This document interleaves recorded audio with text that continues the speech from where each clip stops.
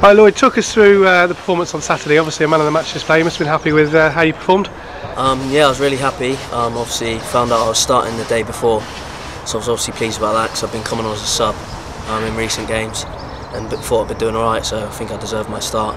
Also, I was just happy to get out there and play in front of the fans at home. Obviously it was a home game as well, which was good.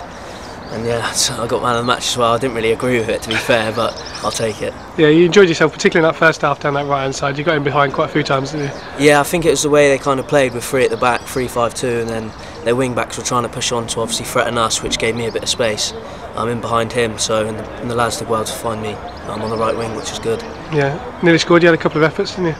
Yeah, I did. Yeah, it would have been nice to score on my full league debut, but I was unlucky this time. Hopefully next time. Yeah, a good win, important win. Obviously, it means we just need one win to sort of get into the playoffs. So you enjoying this challenge of trying to help us into the promotion picture? Yeah, obviously all the lads know what we need to do to get in there, and obviously there's 2 games left. We just need to get, I think it was 1 win out of the 2, and then we should be we'll be in 6th place in the playoffs.